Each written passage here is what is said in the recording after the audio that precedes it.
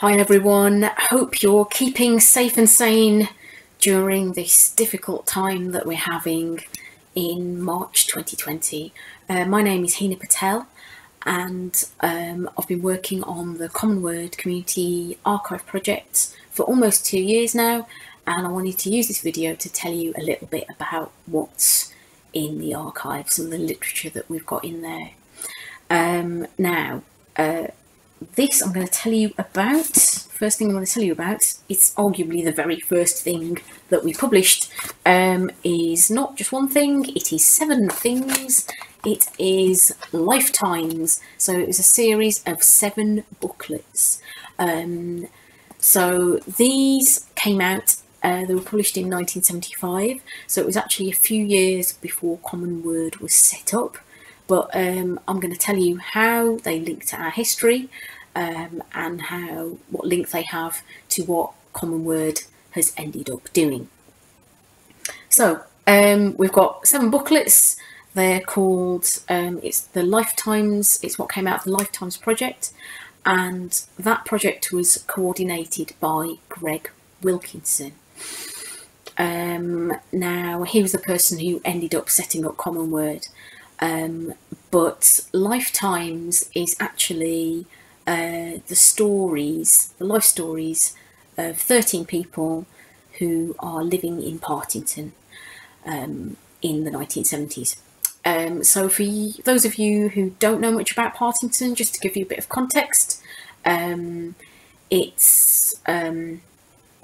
was a small village that quickly expanded after the Second World War.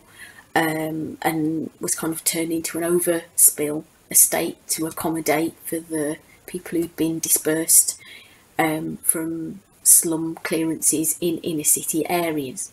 So they've expanded this small village that was Partington. Partington is actually about 9 miles southwest from Manchester city centre.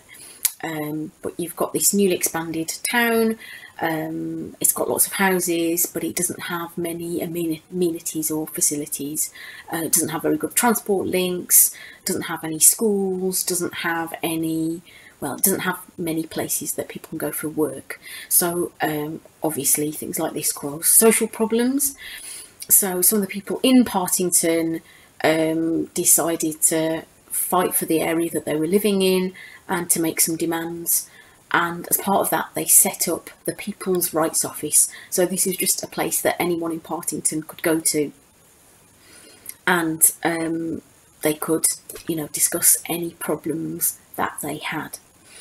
Now, Greg Wilkinson, I spoke to him in late 2018.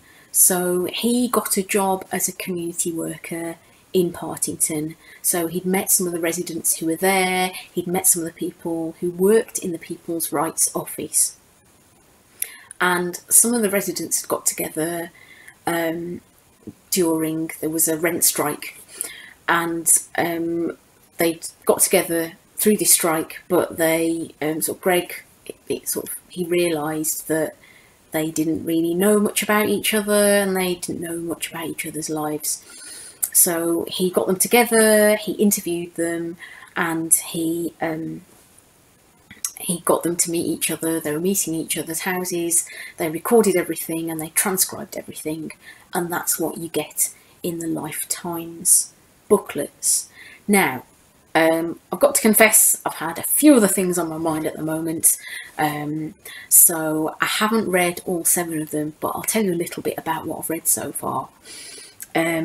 In this first booklet, you've got Jack and Elsie. They both grew up in the slums of inner city Hume, and then they went out when they were teenagers, and they went and had their own separate lives and got married to other people, but then in later life they got back together. So that's quite an interesting story. You've got Frank and Dolly. They're also a married couple. Dolly is a communist. She comes from a communist or left-wing family that grew up in Greenhays. So that's kind of where the brewery is, in Moss Side, in that kind of area.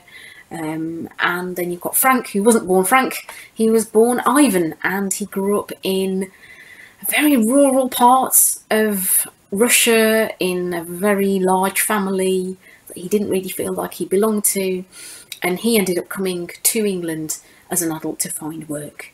And then I'm halfway through the stories of Eric and Betty. So Eric grew up in Runcorn. He grew up in a place where there really wasn't much work unless you wanted to work at the chemical plant or the tannery. And then you've got Betty, who grew up in the Isle of Man without her parents. So I'm going to tell you a bit about her, because, I mean, I've been reading through all the stories, and it's compelling, and you've got some really affecting stories of people who grew up in, some of them grew up in really severe poverty. They encountered all kinds of problems in their lives, from not being taken seriously at school, severe illness, poverty and hardship, really poor housing, and, you know, even experiencing quite serious violence at home. But what you find is, when they're talking about their lives now, they really have a kind of sense of dignity, and I'm not sure where that comes from. Maybe it's from being part of the community in Partington, or it could even be from being part of the Lifetimes project. Yeah, there's so many moments in there where I've been absolutely, it's just not the wind out of me reading about these people's lives. And it wasn't all too long ago. When they're interviewed, most of the people that I've read about are in their 50s, so they were probably born in the kind of mid-1920s, and some of them mention parents or fathers who fought in the Second World War. And one of the people who's really grabbed my attention is Betty. So she grows up on the Isle of Man. She's raised by her grandmother, and that's largely, it seems, because her grandmother doesn't approve of Betty's mother, so that's her own daughter, and she doesn't approve of the man that Betty marries in a shotgun wedding, so that's Betty's father. So she gets adopted when she's 2 years old by her pretty well-off grandmother. So that's what's different from Betty. That's what's different about Betty from the other people I've read about, in that she came from quite a comfortable background, but it didn't mean that her life wasn't difficult. And you find out some really kind of, it seems quite messed up. So Betty has an aunt. Her grandmother had a very young child who died when she was 9 years old. So Betty had an aunt who died at the age of 9 in a fire. So when her grandmother adopts her, she gives her all of her deceased aunt's things and gives her her old room. So yeah, that's a bit crazy. And then, yeah, it doesn't end there either. So, you know, Betty has a quite sort of surprising and violent encounter with her estranged father when she's in her teens. So how does Lifetimes link back to Commonword? After doing the Lifetimes project, Greg Wilkinson went on to start Commonword, and a lot of the early work published by Commonword was life writing, autobiographical material, usually written in the first person, and it's very much like what appears in Lifetimes. So that's literature development right there. Many writers start off by writing about their own lives, their own families and their ancestors, and in Lifetimes and in you know, the early work published by Commonword, you can see that there is that desire to hear working class stories being told by working class people. Now, most of the life writing in the Commonword Archive didn't get a chance to be developed.